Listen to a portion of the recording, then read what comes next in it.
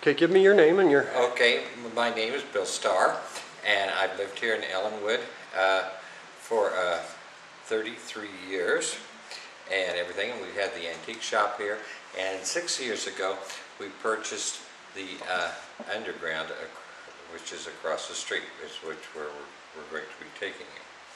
But first we'll give you a little history of why we have the underground and what it is all about and everything. Now, Ellinwood was slated to be a German town, and it was slated to be a German town, and the Germans that came here to settle our town all came from the Munich area. Have any of you ever been to Munich? Okay. Have you ever experienced the underground in Munich? Right in the center of town. They have a little underground city. Right underneath the train station? I don't know exactly where it is myself, but it's in that area, probably. Okay, so you are full-blooded German, are you? Yes. Oh, good for you, good for you. I love it, I love it. I lived in Munich. Did you really? I don't know about the underground. Okay, well, we love Germans. We love Germans here and everything. And Germans are very, very unique, very, very clever, very, very wonderful people and everything. You bet. Now, but when the Germans came here and everything, they came here in the covered wagons, of course.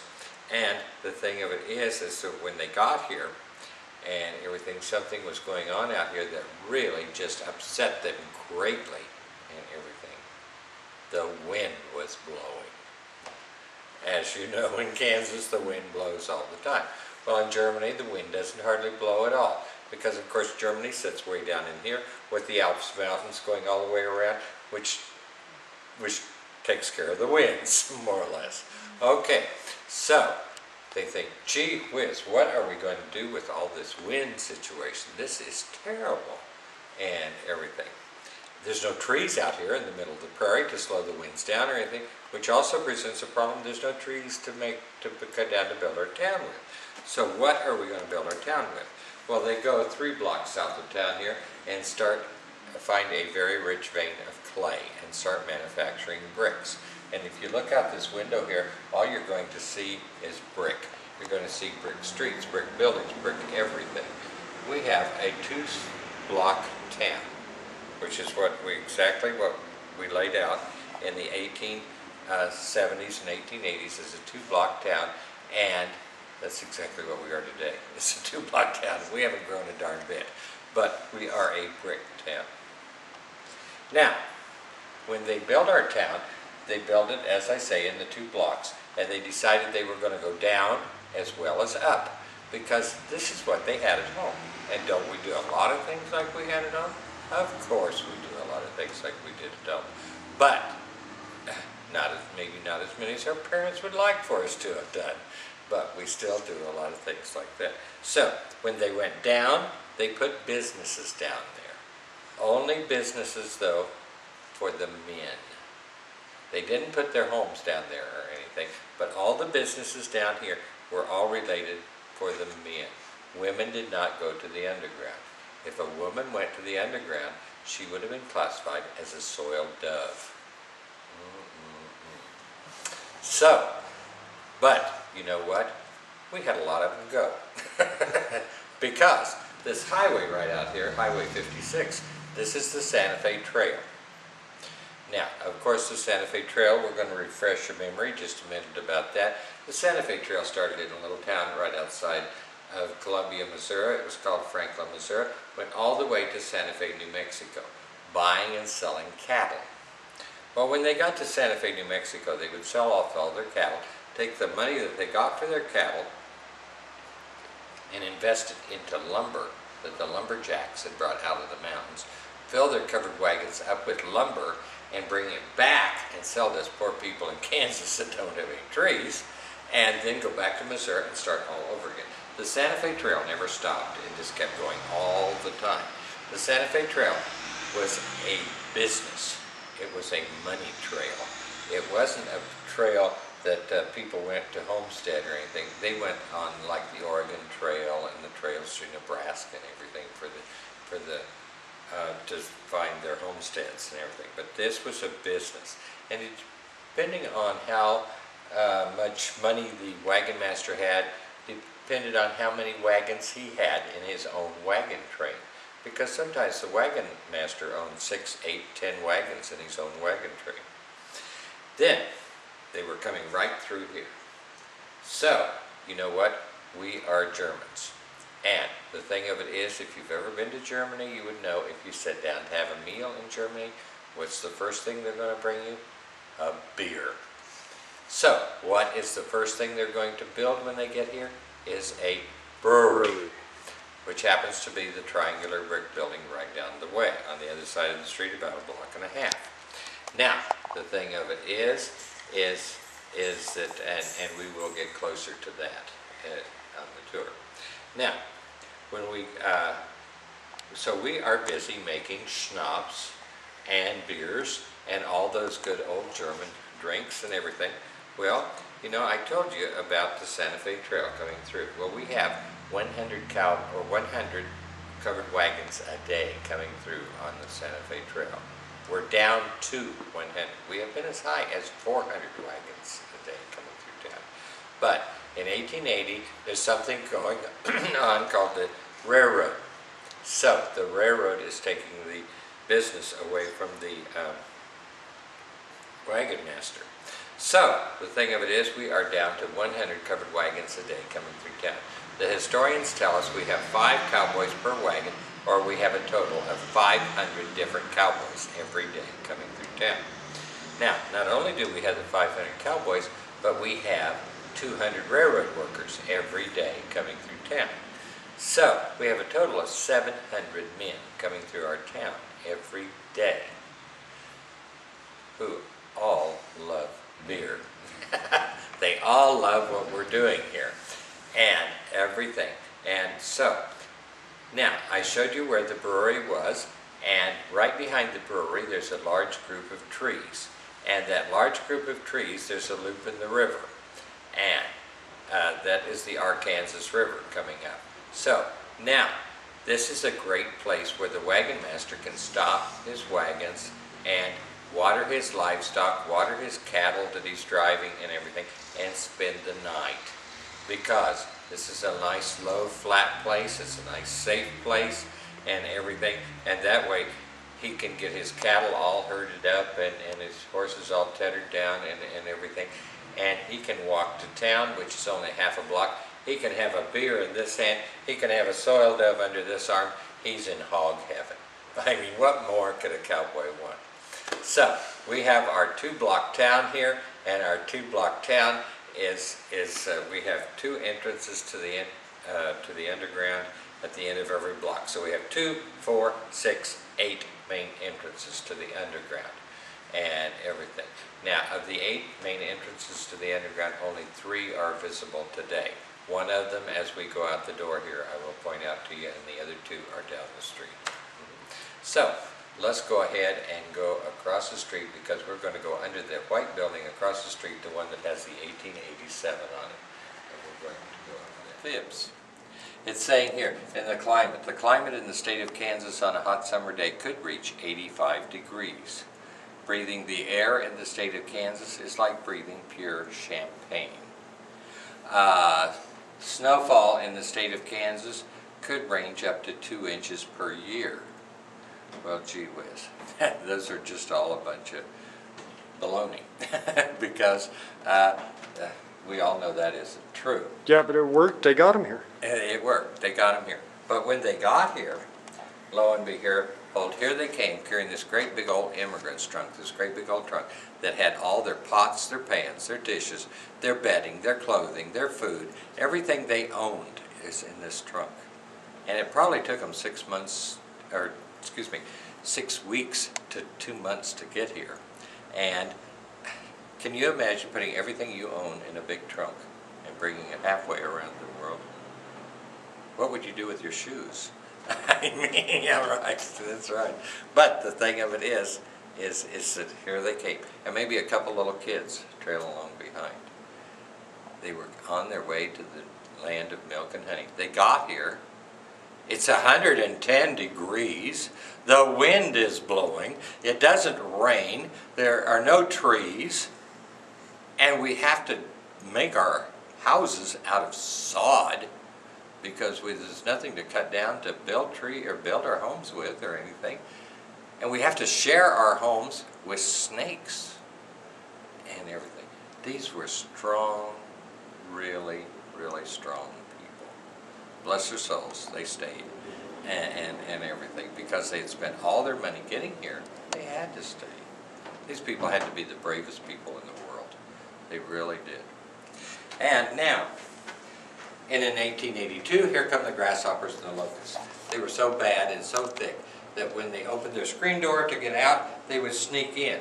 And when they would eat their tablecloth, they'd eat the paper off the wall. But the thing that they ate that hurt them the worst of all was they ate their gardens. They ate their food supply. So this was really rough. Now, this looks like something the ladies would have in their bedrooms today as an exercise machine.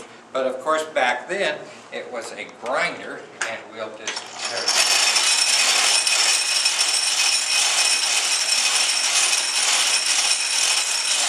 we get this good and sharp, then we give it to the young man in the family and say, go out and cut the yard. This is the very first lawnmower, of course. So, now, the thing of it is, we have the big sickles along here and everything. 3 weeks ago, the men would have been cutting wheat with those, and they say a good man can cut 3 acres of wheat a day. Now this was very, very important because the cowboy would take this and it's very heavy, and he would take this and he would tie that, yes, right, on his saddle, and everything, and he would put it on the buckboard seat right beside him if he was in the buckboard and everything. Why do you think this is so important? Very, very important. Place to tie your horse. That's absolutely right. There's no trees out here and everything, so you had to have a tether to tie. A little boy told me the other day it was a horse anchor. And he was absolutely right. Oh, I got to get a picture of this chain too. Now, of course, these are your fly nets for your horses. The horses would wear these, the teams of horses would wear these and everything. And as they walked, they would shimmy and shay and knock the flies off. And of course, down here, we have a pair of chaps. And these chaps are what the cowboy would wear and everything. And of course, he wore these over his jeans so that he would be able to save his jeans, because he probably only had 2 pair of jeans, and that was about it. Now, of course, here are the fly nets, and you're welcome to touch if you would like. And of course, see, your fly nets are your very first macrame. Now, this is a wagon umbrella. This is from the Mangelsdorf Brothers store here in Ellinwood, and the Mangelsdorf Brothers store started in 1908. And here is a cage for the first bank of Ellinwood, and that Bank of Ellinwood is right above our heads. So we're going to come out here, so just leave the door open and follow me.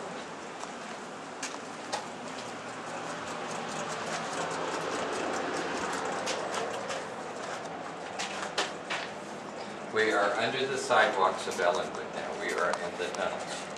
Now, we have to remember, folks, that the tunnels went for 2 blocks. Okay. As you can see, the tunnels are 2-sided.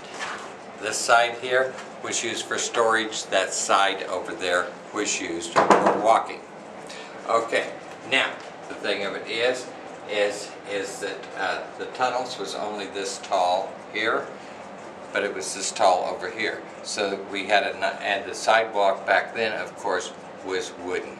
So we have a nice sloped side to take care of those 2 inches of snow we're going to have during the winter below. The only 2 inches of snow you're going to have.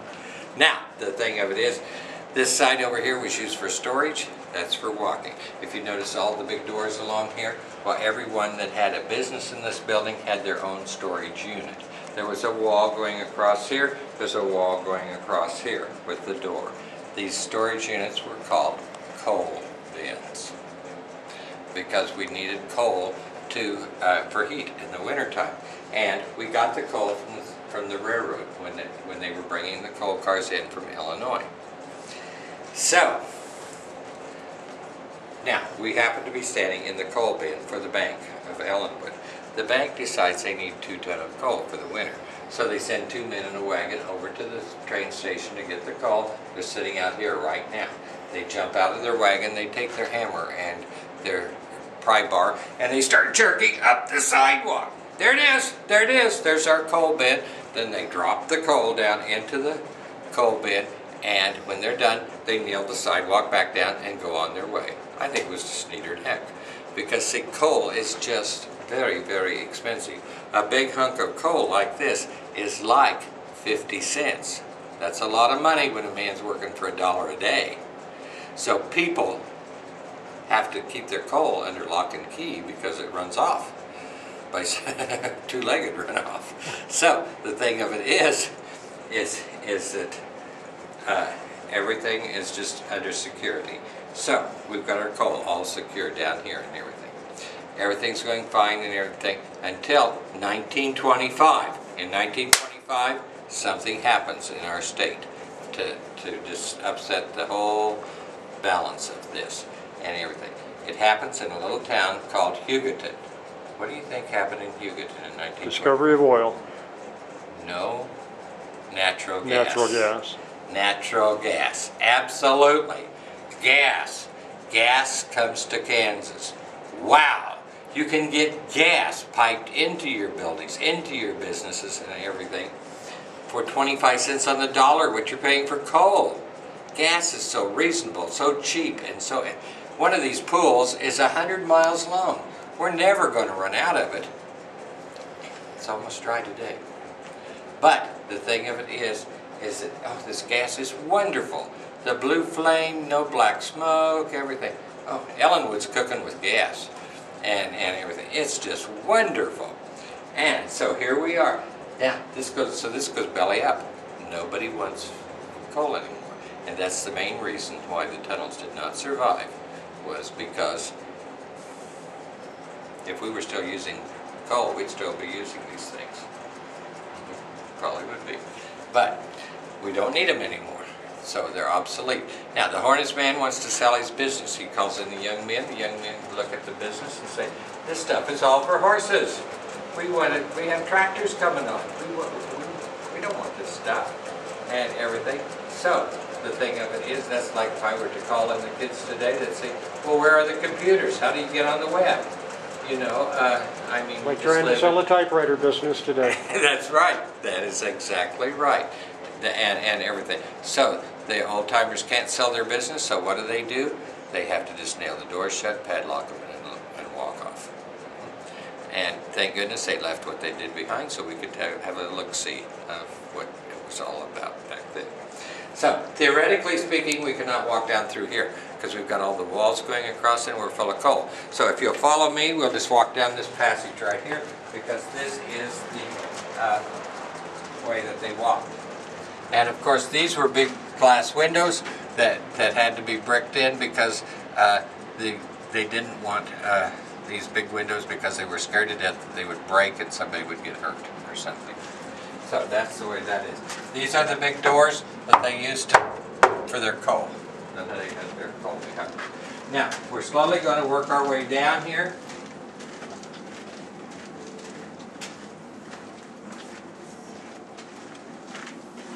And look at this beautiful milled stone.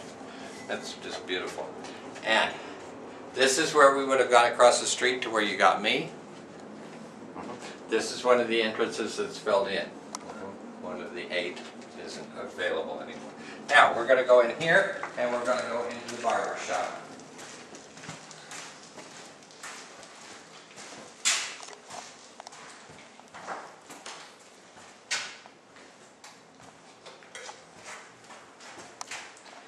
I gotta get a picture of that. That's quite a mirror.